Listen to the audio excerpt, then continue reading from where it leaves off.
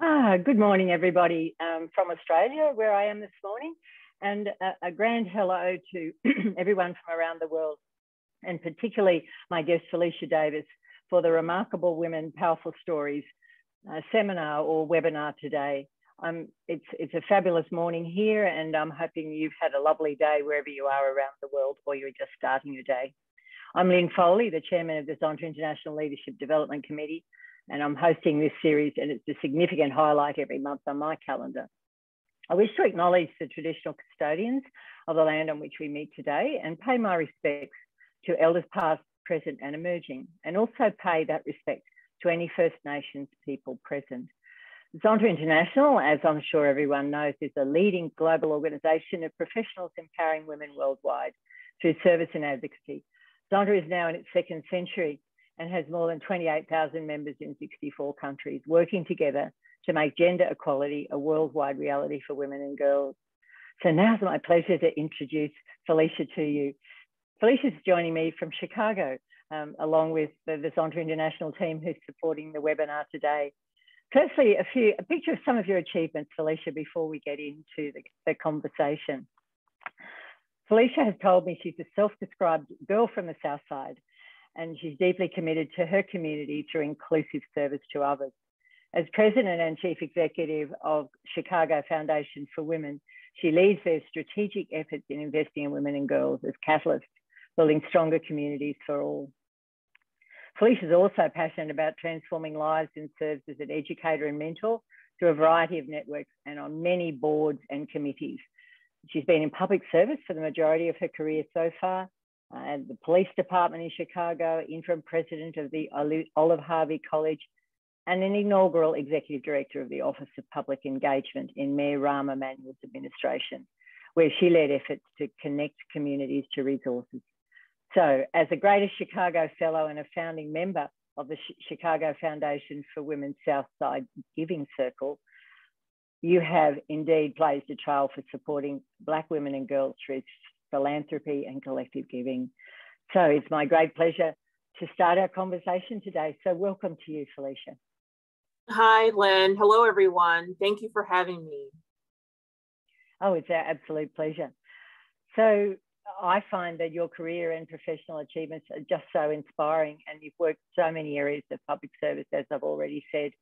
I'd like to start today with what and who motivated you to become this powerful influencer and change agent? I'm interested to share with all of our guests today where it all began for you. Well, I am eager to talk about that, but I have to first also give a land acknowledgement. Chicago is located on the traditional homelands of the Council of Three Fires, the Ojibwe, Ottawa, Potawatomi nations, many other tribes such as the Miami Ho-Chunk, Menominee, Sauk, and Fox also call this area home.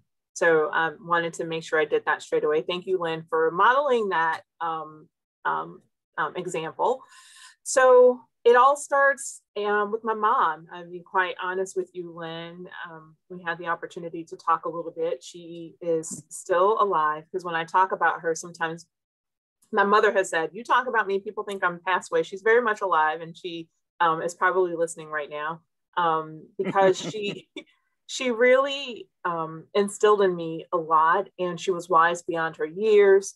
She was the first person to teach me about intersectionality before it was a word, about my identity as both woman, but also as being Black and what that means. She, we were a family that had a great many challenges, not unlike girls growing up in some of our communities today here in Chicago, and particularly in some of the communities on the South Side where I come from. But she was very clear-eyed in telling me that I had a responsibility to and for others. So even despite our meager circumstances growing up, she really did instill in me the sense of obligation and this real sense of collective well-being for others that goes beyond, and it's kind of what I do every day now, helping to challenge people as to what it means to be a philanthropist, because it's not just about million-dollar gifts. It is about everyday people, in our case, giving their time, talent, and treasure to really help shape our communities the way that the communities themselves want to see. Wow. So that the influence of a mum really. And I know that when we first had the opportunity, when I first met you a little while ago, Felicia, we talked about the importance of education for you and your family and how that enables us all to have a good and secure life. Perhaps you might like to explore that with us from your experience and how that education is an essential catalyst for the progress on women's rights, because I'm sure as we progress through this morning, we will certainly be talking about gender and women's rights. So explore that with me. Yeah, and we acknowledge, you and I, Lynn, that education, when we think about women around the world and girls around the world, it is something that many of them don't have access to. It is something that in many places girls have to fight. They're prohibited, either they age out or just outright because of their gender. And so in our case, growing up, my mother, she had dropped out of high school when she became pregnant with me. So she hadn't really attained a great deal as it relates to educational achievement, but she always talked about the importance of education. She always stressed that. I'm the oldest of 4 kids, and she talked about it all the time.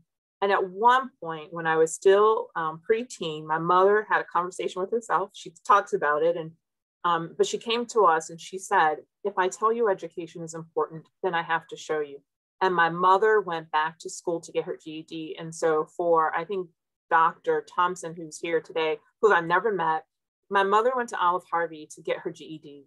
And so for me growing up, that's for you all not in Chicago, that's one of our community college system, one of our community colleges. And it happened to be located in the community that I grew up. And to me, growing up, it was also a place where the community went for lots of resources. To me, it was a vital part of our neighborhood and our community. I went there for summer camps and things like that as a little girl. And when she went back to school, I mean, some of us have had to do this during the pandemic in a sense. She had to take us with her. She didn't have a babysitter. And so she had to take us with her. And to the credit of the staff, the women, I remember the women at the college, they didn't turn her away. Instead, they welcomed and they created a learning environment for me, my sister and I.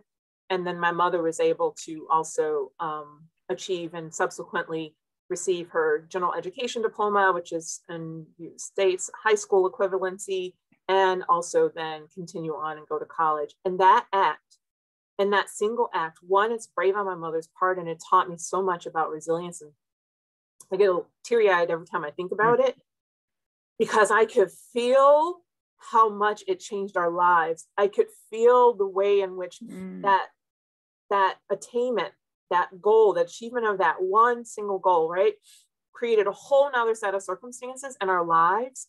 It created the conditions by which then I became the first person in my family to go to college and get a college degree, right? It created the circumstances where then the next generation, my kids, were expected to go to college without question. It wasn't even a thing. And that single act, and that's why there's so much power, I find, in supporting women and girls. I mean, especially as it relates to education, because when we educate a girl or woman, right, we actually do educate a whole family, and we can change the trajectory of that entire family. I have teared up because that power of education and your story about it has made me tear up, and I don't tear up easily either, Felicia. And I'm an educator by trade, as many people who are regular watchers of this webinar know, and I learned that myself too. And it's not about me, but look, winning scholarships to go to university and to be empowered, and I understand that, and it's really tough for people who are watching from Australia and areas of the Southern Hemisphere. A community college in the USA is quite similar to a TAFE college or a vocational education college in our country and in other countries. So it is often the first enabler for people to get a diploma or a graduation, or to enable them to go on further or to go into really great work. So that's fabulous. Yes, that education, and Zonda International, of course, has so many projects they work on, particularly in the other countries, third world countries mainly, that is about opening access to girls and women, but particularly girls, to the education. And it's an amazing. So you've given service And you describe in your bio and in the conversations we've had, your life has been about giving service based on that education that you had as a young person. How has that underpinned your career decisions? I'll digress a little into career, because you had quite a career in the Chicago Police Department and in other places before you came to the foundation. So can you explore that a little, I think, and unpack the whole notion of service for you? Certainly. I'll start with a little bit of a joke, I guess. Recently, well, before COVID, when we were meeting people in person, I was at an event speaking to some young people who were younger in their career, and they asked me, they were in one of the college persistence programs. And the question was, how does one become president of a foundation? And my answer was, well, you work at the police department for 10 years, and then you go and you work in higher education for 10 years, and then you go work in government for another 10 years. And right, because that's what I did. But truthfully, this, when I talked about the fact that my mother really stressed this responsibility that we have to and for each other, and that kind of collective well-being. A lot today, people are talking a lot about mutual aid and how people come to the aids of others. It just really set something in me, I think, and also because I do feel, as an adult, but I haven't just felt this as I've been an adult. I have felt this way for a very long time, that even as I've had lots of challenges in my life, growing up in poverty, right, living in public housing and those types of things, I've also had immense blessings I've always felt in my life as well. And so I think it resonated with me to always pay it back, or the current belief or thinking, pay it forward by being of service and helping others. And so the common thread through all of those things, while people are like, wow, these things don't really have anything to do with each other, each one of the career professions that I've worked in have been about extending myself in service of others. And that's the thread throughout. So whether it was in law enforcement, when I was a member of the Chicago Police Department for 10 years, to me, it was about being in service in that community. A lot of times people are calling for police services because they don't know who else to call. It's not necessarily because a crime has been committed, or at least in the case of Chicago, it's so many other things, and they don't know who else can come, who else will show up. And at least in Chicago, we respond, the Chicago police respond to more of those calls. And it was really about helping people figure out the connections. And that's when I learned how the community, like what's really important in the community context, like the information sharing and trying to connect people to resources. In which I later did in the mayor's office as well, starting the Office of Public Engagement there, knowing that there's a gap between government and everyday residents who don't really understand how the largesse of government systems work for their benefit. Yes, it's the notion of service through broad government and higher education and large organizations is very important, because quite often you have that power, the collective power, don't you, of funds and people and authority, like an authorizing environment to give service. And that doesn't diminish the fact that so many individuals give individual service as well, by helping one woman at a time, or one girl at a time, or one family at a time. So it's a collection of all of it, really, isn't it? A collective to give service. In our communities, the collective of Zonta, the collective of the foundation, and the collective of government. So that's amazing. Inside of all of that, this notion of gender equality, and the fact that so many parts of the world and so many women and generations of women before yourself and myself have really strived to that elusive state. And it seems to me it's still quite elusive, that state of gender equality. What do you think needs to happen to escalate that process, or to get faster progress? What are some of the touchstones of, strategy and policy to get us there? That is a really good question, Lynn. And it's probably the, $100 trillion question, because if we get there, so many things change just in our region in Chicago. If we just on one metric, just on pay parity, if we had gender pay parity in our region, that would be $5.8 billion that would be created in our local economy and our GDP. And that's just little Chicago. So that's just one part of it. And that's just one aspect of it.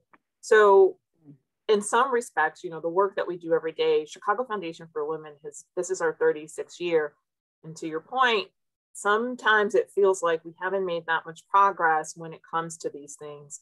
But then there are days when you see things like, in Chicago, at least, from a political standpoint, we have our city, there is a generation of girls who are growing up with a mayor who's African-American, with a treasurer who is also African-American, and a city clerk, the three highest offices in our city, who's Latina, and then a Cook County Board president who's a Black woman, and a lieutenant governor for the state of Illinois who is a Black woman. So at least from political representation, right, there is a generation of girls in our region who are growing up and who are seeing that. And then for the United States, the second highest office, we're not like some other countries around the world where they have actually elected a woman to, or appointed a woman to their highest office. But at least here for now, in the second highest office of the land, we have an intersectional, wonderful woman who is African, Black, African-American, and also Asian American in the office. And so we have another generation of girls in our country who are growing up and seeing that as the model. But when we look at the data, when we look at things like paid sick leave, unfortunately, the United States is only one of 11 countries in the world who doesn't have a guaranteed, paid leave for everyone. And we talked about that a little bit and what that means. And so it's unequal. We still continue to have pay disparities and pay gap disparities. And it's important, it's different for white women than it is for Black women, than it is for Latina women, than it is for Asian women and Native women, right? These disparities, but they persist year over year. There is lots of research around how women are promoted and are hired. Men are promoted for future potential. Women are hired, he can be a go-getter. Those same traits in women are looked at negatively. Or when she is hired, it's because she has done every single thing in a job description. And in a lot of cases, it's like, we think that the guy can do it.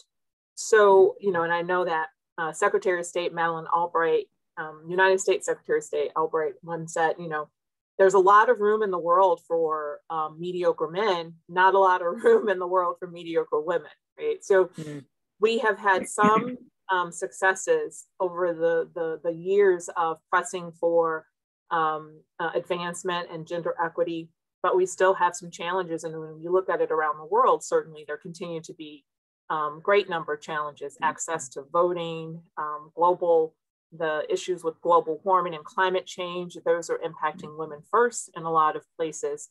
And so there's still a lot of work to do. Yes, I agree with you, a lot of work to do. It's generally agreed that the quest for gender equality should be in partnership with men. It's not just about women leading it. What are your thoughts on how we can engage men more broadly? So I talk about this a lot because you have to do this work. You talk to a number of men, and particularly in the United States, white men who still chiefly hold a lot of the power. And one of the things that that a lot of folks don't understand is that these inequities hurt them too. These inequities hurt us all. They create systems that really hurt us all. I talked about, what it would look like for women to be paid equitably in our region.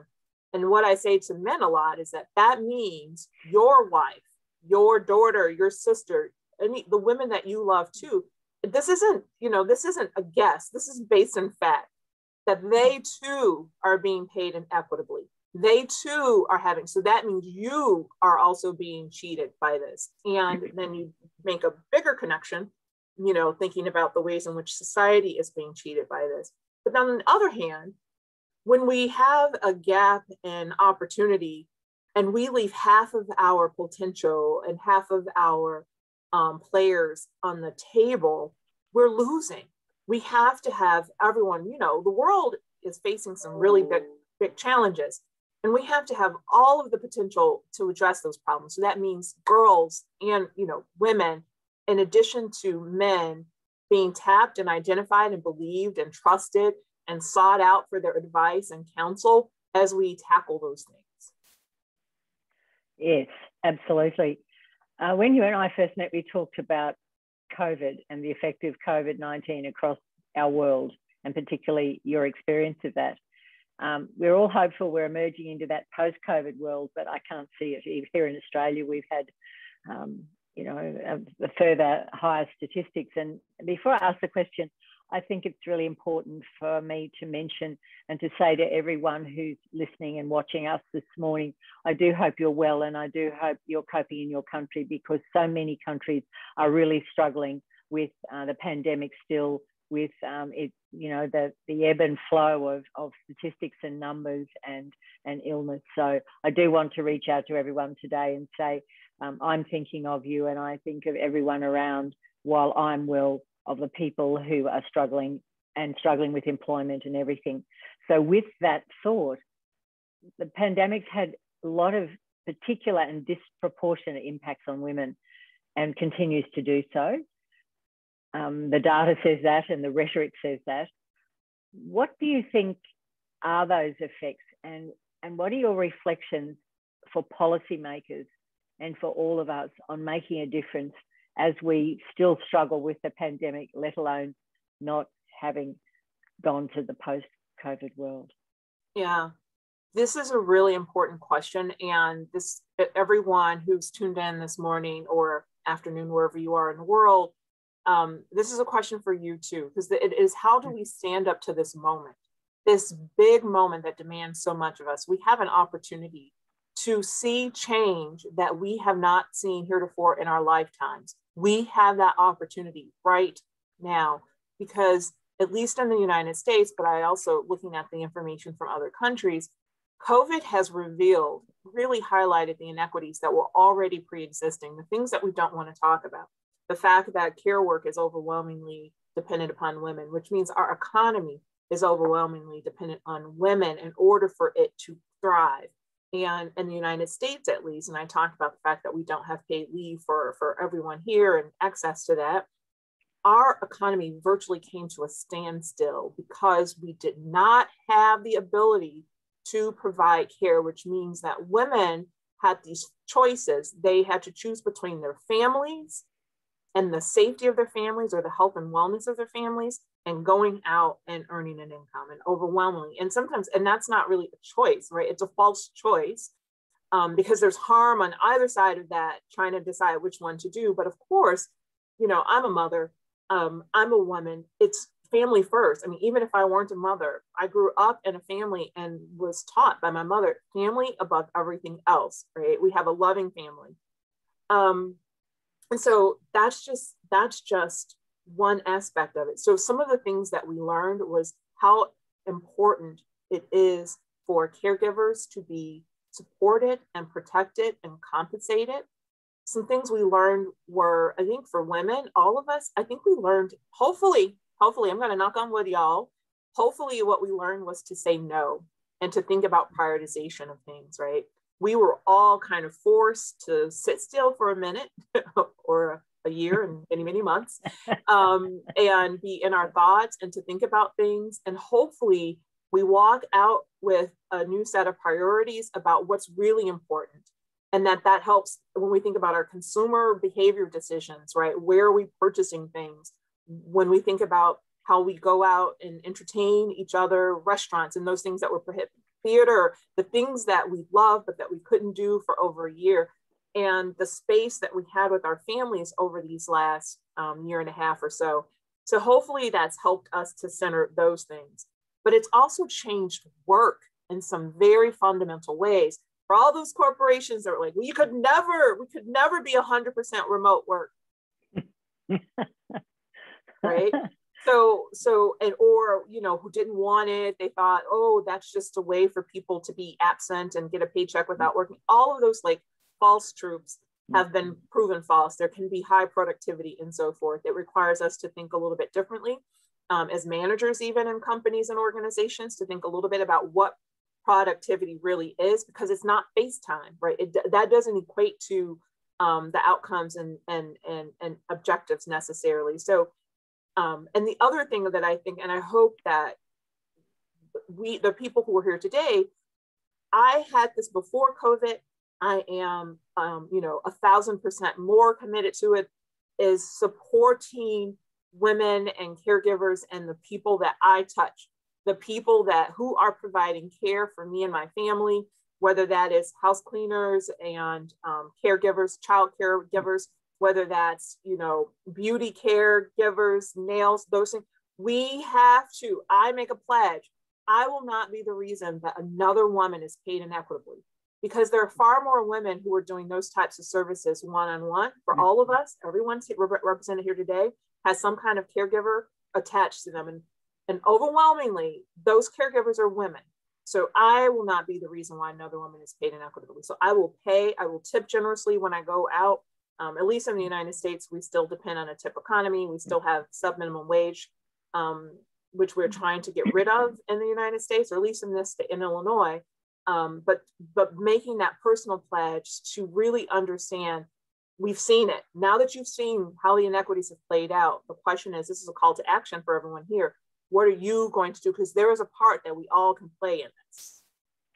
And yes, I hear your passion and I share it. The other thing is, if we tag back to our opening conversation about education, the effects of the pandemic that we're seeing now, because it's so longitudinal, we're well into the second year and we'll be into the third year of it very soon. And the thinking that it's going to stop and be over, I might be a glass half full person on this one, but it concerns me. We have to live with it, I think, not without it.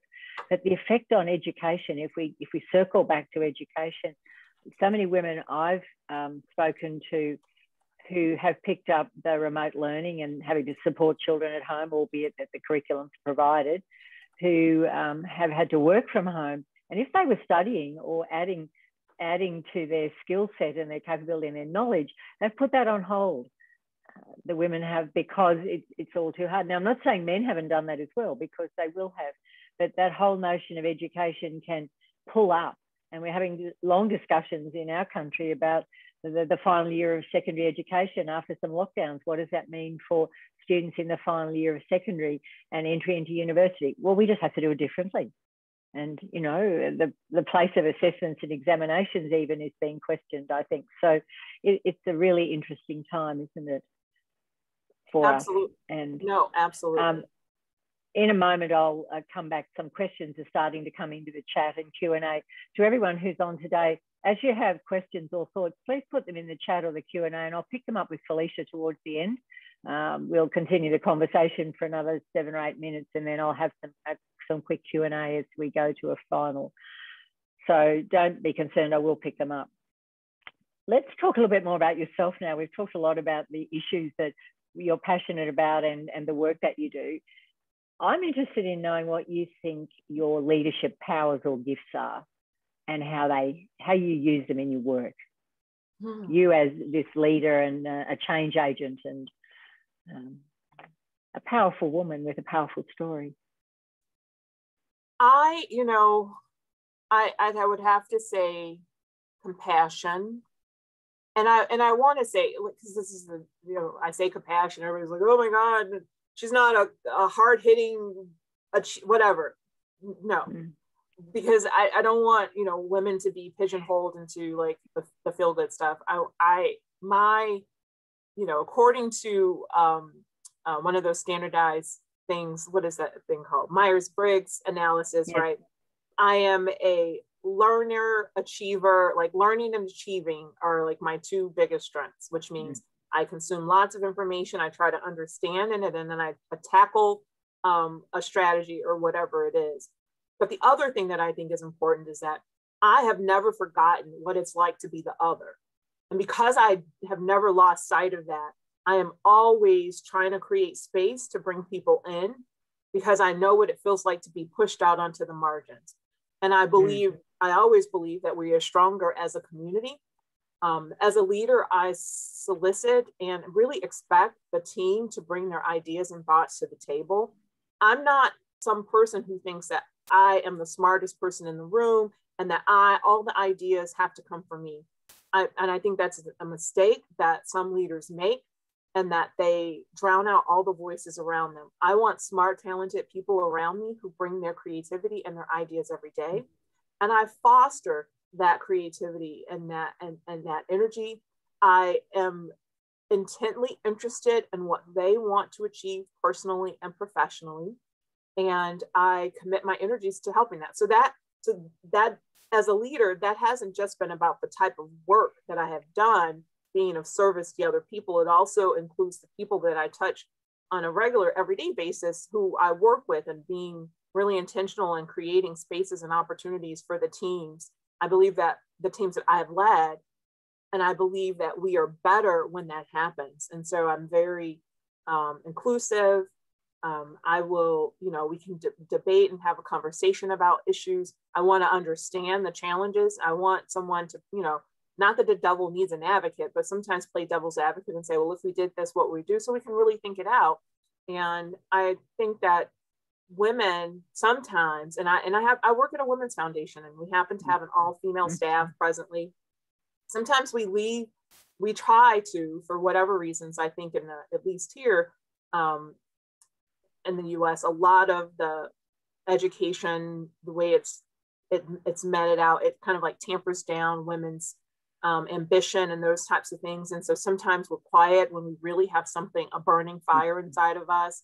So I try to make sure to always make sure all the women are sitting there. I hate when I go into a room for a meeting and some of the women are sitting back away from the table, like on the wall. No.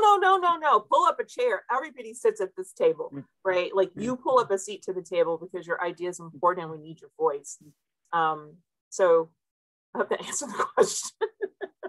Yes, you have. Thank you. You have answered the question, and in your own way. And it is about voice, isn't it? Like, the power is the voice, and that's where you've circled around to. And it's a bit of a theme. It's a strong theme this year, and with every woman I've spoken to in this conversation, let alone every other woman I speak to, that power of the voice. We must activate our voice, and we must find a way to put it forward. And you do that.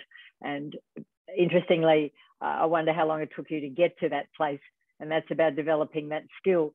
Have you got a comment on that about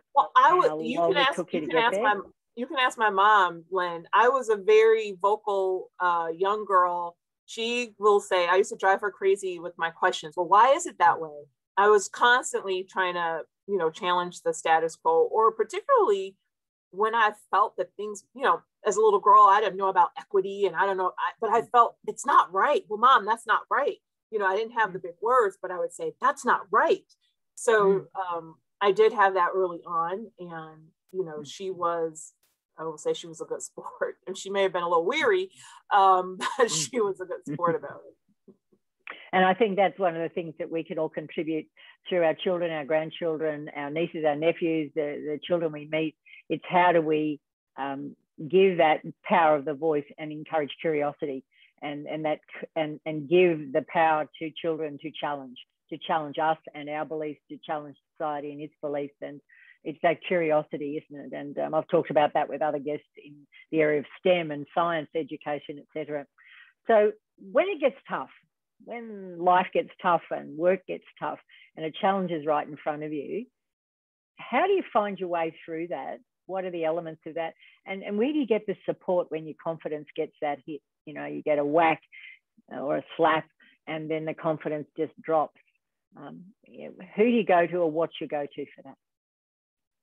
Yeah, that's a good question. The first thing, because we've all had those moments. I mean, it's just, there are times when the voices will tell you, especially when you're pushing up against the grain or you're going against the grain, you can't do this. All the things we tell women and girls. So for me, the first thing that I do is, I become a little bit quiet, and I try to center myself and center my thoughts. And I try to resonate, listen for the thing that is resonating with me, if it's that little voice, like I said, when I was a little girl, like, this isn't right. Like, what part about this, right? What piece about this decision is bothering me? What, part of this challenge do I think as my perception, like, oh, this part of it's going to be really hard. So I try to, workshop that, I guess, a little bit in my head. But then I also have, I have family, I have friends and colleagues that I have worked with that I can go to for counsel. So we all need, mentors. We all need people. We need to be mentored, and we need to mentor other people.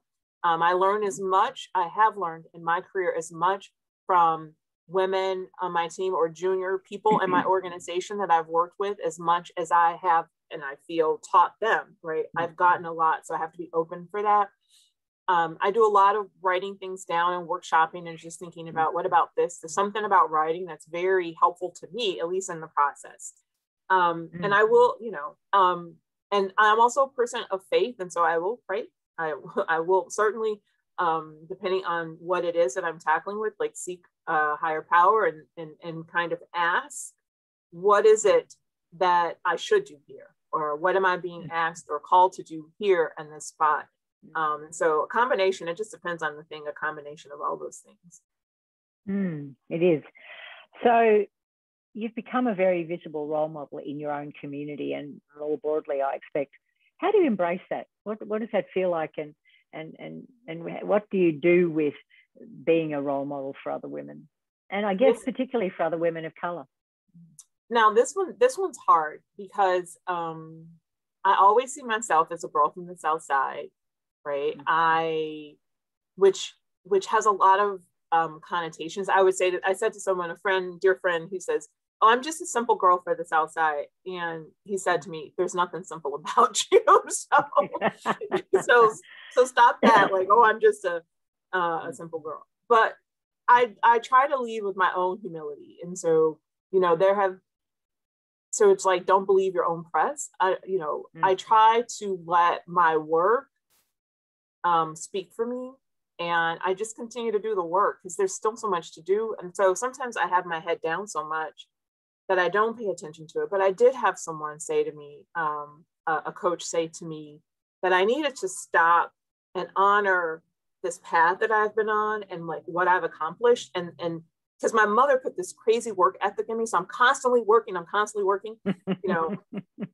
but the advisor said to me, stop and like give yourself credit for all that you have accomplished. So I think it's a little bit of, don't believe your own press, continue to do the work, but also every now and then just stop and give yourself some recognition and acknowledge that you've done some okay things in your life.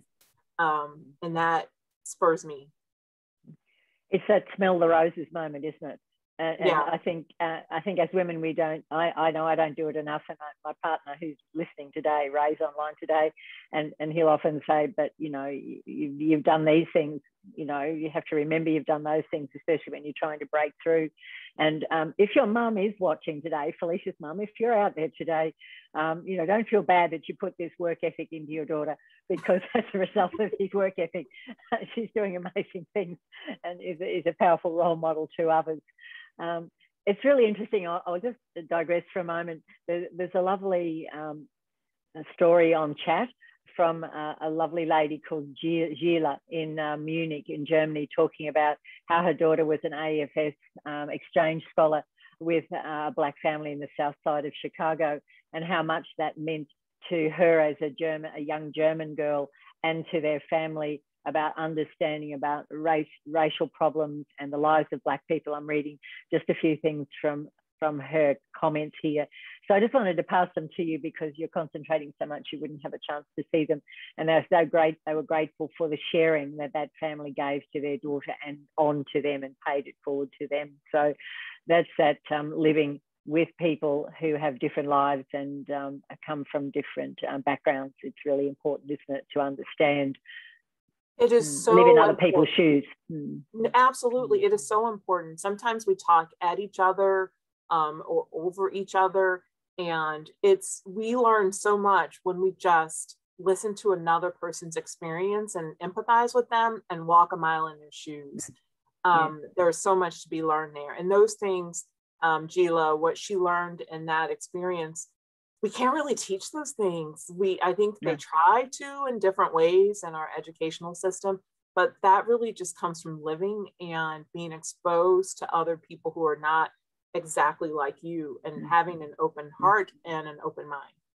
There's some lovely comments coming through, and people asking for the recording. I'll just indicate the recording does get posted after the event, within a couple of days of the event, and it's on the Zonta website for people who are wanting to see the recording, because so many people watch the recording rather than be with us at the moment live. And our President Sharon's on this morning too, this afternoon in your world, thanking you for sharing the story. Well, we're not done yet, not quite anyway. What do you think are the characteristics that remarkable leaders, this is about remarkable women leaders, but what do you think are the 3 or 4 characteristics that truly remarkable leaders have in common? I think courage is one, because you have to go against the grain sometimes. I talked about resilience is another. Life is full, as we have all learned, y'all, in these past 2 years to 18 months, life is full of roadblocks and challenges. So I think resilience, and with that, being able to pivot, as we talked about my career, Lynn, and the different things that I've done, someone might say, no person can do those, like but being able to take the opportunities that are before you and pivot and make the most of them, I think is extremely important. And I would also say belief, like faith and belief in what's possible. Even if you just have a vision of it, you just have an inkling of it, as opposed, there are some people who are like, I have to see it to believe it. Sometimes it's believing before you really see it, and then just working towards that goal. I'm going to ask a couple more questions, and then there's quite a few questions coming in on chat, so I need to roll over to those. How do you see things changing for women in the next decade? Because Zonta spends a lot of time focusing on changing things for women. So what do you think are the things that might change or should change in the next decade? Well, I'll focus on the things that should, and then just say, and they might also happen. But obviously, I think we need to accelerate the rate at which girls are educated around the world. We have to remove the prohibitions around education as they currently exist. We are, as a society of human race, we are cheating ourselves by not having every possible person to tackle some of these really big challenges, the economic challenges we have in the world, the global, the climate crises and challenges we have in the world. Think about if we leave girls out, these girls, I told my little niece, she just turned 12 the other day, and I said to her, there are things that need to happen in this world that won't happen if you don't do them, right? I think we need to tell girls that, right? There are cures for things, cancer, COVID, lots of things. Men don't have the market on that. Those ideas, those cures, those future Nobel Prize winning laureates can come from girls, right? And so I think that's important. I talked about caregiving a little bit earlier and what that means, and we have to desegregate gendered things. So healthcare, education, housing, work, those things aren't gendered. We, like society, genders them. We say, well, this is women's work. This is the type of education for a woman. This is the type of job for a woman. This is the type. I would hope that we stop that, and we remove those gender barriers to all of those things that on their own do not have a gender assigned to them. So leaders aren't just men, world leaders, presidents, prime ministers aren't just, this is probably more to the United States than to some of the places where y'all are, aren't just men. So I think some of those things have to change. And then this comes back to those who are parenting. We have to parent our children differently to make that possible. We have to parent them in a way that doesn't gender those things, that our boys, the children that are raised who identify as boys and girls, that we actually you know, they all do everything. They both clean and cook. They both do play with toys. They both play. We have to stop this. We let, you know, and encourage them. And then thinking about how we teach them to respect other humans, how we teach them to, you know, I have 4 sons and I have raised them to be feminists. And, you know, they will explain to each other. They'll say, stop mansplaining to mom, right? They'll like have this conversation amongst themselves. We need more of our sons to be taught that, so that they are men in the boardrooms and the conference rooms who don't do that. So yes, yeah. Yes, absolutely. There's so many things that for me, I'd add to that, the self-confidence and resilience. How do we get women to believe and have the confidence that they can step forward and they can go to a different career? And it is working. We are getting more and more women and girls going into STEM areas and not into construction and into work that was often men's work. And we're getting more men coming into nursing. We'd like to get more men coming into early childhood, for example, education and so on. So it's a two-way split, isn't it? We want the gender roles to be different for all of our young children, so the next generation, generations after. What's your goal for the next 5 years, or 2 years if 5 years is too far away? You know, what's your goal? A goal of yours or an ambition? A goal. Professionally, one thing I want to accomplish in the next, 5 years is to see philanthropy. So how foundations and government, how they fund and support nonprofits, and how that should change. It should change so that nonprofits can provide healthcare and paid leave and the very things that we talk about in a larger context, that nonprofits are on the front lines, and particularly during COVID. Let's think about this. Overwhelmingly in the United States, many of the people who work in nonprofits are women. And so overwhelmingly, we have women on the front line during a global health crises, who themselves may not have access to health care or sick leave, paid leave, if they themselves become sick. And part of the reason why that exists is because the organizations that fund those organizations don't provide general operating support. They only provide programmatic dollars. So I want to change that. I think we need to be honest about what we're asking. We need to, if someone has dedicated themselves to serving in their community at a local nonprofit, they shouldn't have to make a choice between retirement and healthcare and having, economic security for their own families as they're doing this great work. So that really is one of the things. It's an area that we're doing a lot of investment in as a foundation here.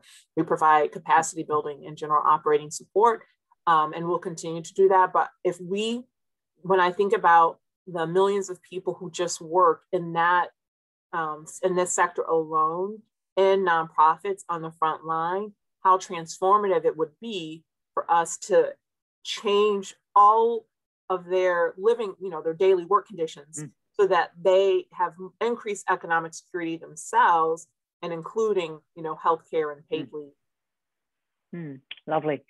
So it's a range of comments or questions coming through. One of the first ones is, how and where do we ask those questions that particularly relate to policy matters? How do we ask them, and where do we ask them? The questions that I guess you and I are pushing through about today. Everywhere. We have to talk about it at our kitchen tables. Think about it. You all at your kitchen table, you could have a future prime minister. You could have a future governor. You could have a future CEO or executive director. We don't know. If we truly believe in the human potential in that, now I do, and particularly as it relates to girls for sure, but for all of us, then we have to have those conversations at the table. We have had some really interesting dinner conversations. I'll say conversations. Sometimes it sounds like they're like yelling matches, or maybe Parliament. Your Parliament is much more exciting sometimes than our Congress here. I feel like they really go at it. Here it's very they do. Here in Australia, they do. They really go. Right. I feel so. I think we have to do that in our families, right? We have to wrestle with those tough things, and then we have to do it with our friends. We have to do it with our peer groups. We have to do it in our churches and our houses of worship. We have to do it in the companies where we work. That really is the only way. And so policymakers, if we start that, then it'll just be part of a natural progression in the conversation that policymakers and others will also be talking about the same thing. Yep. Excellent.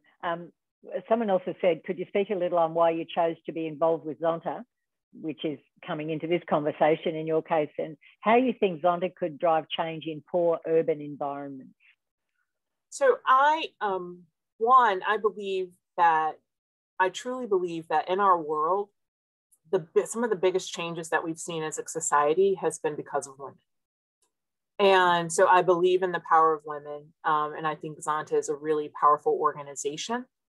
I also believe that there aren't that many differences. So whether I sit here in Chicago or you're in Brisbane or I think someone's in Munich or in Germany at least, there aren't that many differences. We all want the same, we all essentially want the same things. And so, and I believe that a powerful force of women working globally, raising the same issues is unbeatable. If we all lend our voice to climate change and drive that, and sometimes we lend our voice to those who are voiceless. We have power and privilege. We come from rich countries. We can help make change and drive change and equity in countries that aren't as wealthy as the countries that we come from. We can lift those women up and lift them up in solidarity and say climate change is important, even as people discount it and, you know, like, oh, well, it's not that big of a deal in my lifetime, but it is a big deal in rural communities. It is a big deal if you're the woman who has to go get the water to bring back to your village, and you have to go further and further to get that water, and what that means for your daily work, what that means for the burden on you, but also what that means for the change that is the change it portends that is coming. Like this is about change that's coming to that way of life and even commerce and those types of things. So that's what women are, amazingly powerful beings. And when we lift our voices in unison and unity, I don't think there's anything we can't achieve. Absolutely. Another question from Niloufar in Bangladesh, I think, who's a regular attendee at these. How do you face up or fight hate and jealousy, or if a community is against you or some ideas in your organization? How do you face up to that? Just being, I think, honest and having brave conversations. So I'm a Black woman in the United States that has a history of not honoring and recognizing the contributions of Black women, the personhood and all of those things. So there is a real history here. And in my life, I have faced directly hate just based on my skin color. That's it. And so have my kids. And that's not, if I say that, the response isn't, oh, you just overreacted. I'm sure that's not what they meant. Well, I can tell you what they did and how that made me feel and what the impact is. So I think the first thing is to listen to those stories and don't discount them. Don't try to tell someone that the way that she's feeling or what has happened to her is really, oh, it's really not that bad because, you know, I have somebody who, no, first start by believing, whether that's someone who's been a victim of hate crime or someone who's been a victim of a sex crime. The first thing that we need to start doing is believing them and understanding that that was a powerful story for them. And then we need to, I think, the woman who talked about what it was like to be immersed in another culture, or at least being introduced to another culture and gaining her own awareness. We have to do those things. A lot of times it first happens when people go to university, I think. In the United States and maybe other places is when you really get exposed to a lot of people who are not like you. You may come from small towns and it's rather homogenous, and being open and learning about them, their experiences, and then committing to with justice. If we say we want justice and we want equity, and there's a lot of data to show where things are unjust and where things are inequitable, then you lean on the side of pushing for justice and equity, and you can use the data as a tool to help you drive it. Absolutely. There's a theme about voice and having voice, which I guess we've started the conversation about, both Charlene and Sandra have come at different angles. So Felicia's talking about, Charlene's talking about your voice emanating, I guess, from your home life and your upbringing. And she's saying there are so many young girls decorating their faces or bodies as a way of expression. And Charlene goes on to say, thinking and speaking intelligently is so sexy for a man or a woman. So how do we promote that idea? And then Sandra's, I'll give you both at once, is asking, what are the top 3 driving issues for women to lift our voice? So we need to lift our voice around issues. What would they be? And how do we get, I guess, young people to see that using their voice is just as sexy as maybe expressing themselves in other ways, by body, etc. Absolutely. The 3 issues, I think I've touched on them since we've been talking: education, global warming, and then I would say, or global or climate change, however people call it. And the other thing that I would say globally would be the economic status of women. So those 3 things, I think, healthcare has to be in there too, but so the economic status and healthcare help, or they each help to get to the, like, having healthcare helps you get to economic security and status. So I'm going to amend it to 4 things. Sorry, whoever asked the question. That's those all are right. the 4. And then the other question is, what I have seen and what I have felt, especially since last summer's racial awakening and the conversations that started to happen about race, a lot of those conversations are really being pushed by young people. The activism of young people, I see a generation of younger people who are really using their voice, who are challenging the status quo at a time when, some of us older people are comfortable. We don't want to rock the boat, right? And the young people are saying, this isn't, what I said as a kid, right? This isn't right, Mom. This just isn't right. And so I want to encourage the young people that are in your life to lift their voices, echo their voices, right? Help them, connect them to opportunities for speaking, or to be on committees or those types of things. I think showing them the, proactive ways in which their voice, their agency, and their activism can help drive change is a way that we do that. Fabulous. So I'm going to wrap this. I've gone a few minutes more than I normally would, but it's just been such a fascinating conversation. And firstly, Felicia, thank you so much. Your generosity in agreeing to be part of the series and to give so generously also of yourself and your story and your ideas and your thoughts and the work you're doing. On behalf of everyone who's watching today, I want to thank you and congratulate you for your work so far, particularly in the work that the foundation does based on your story. And I know you'll continue to do that, and wherever your career takes you next, I hear that service and the pushing policy to get gender equality a little closer is part of it. So we thank you. Zonta thanks you, and Zonta applauds your work. I also want to thank everyone who's been on today. I hope you've been energized by this conversation. I certainly have. So I'm going into my day energized, and some of you, of course, are ending your day energized. So thank you for continuing to be part of the series. I also want to acknowledge, as we finish, that around the world, we have so many things affecting people's lives. We have extreme fire and extreme weather in the Northern Hemisphere in the summer with fires and heat.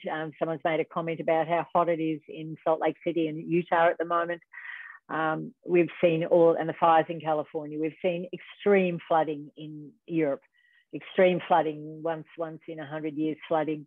And of course, we're all continuing to deal with the pandemic at its height, or as it hopefully reduces a little. So I understand that everyone is under pressure of some sort through either a natural disaster or through just life and coping with life and the pandemic and everything that's thrown at you. So for all of the women who are part of today, you're all remarkable, as you are my friend Felicia and my new friend Felicia. So you're a remarkable woman. Your story's powerful, and I think it's uplifted all of us today.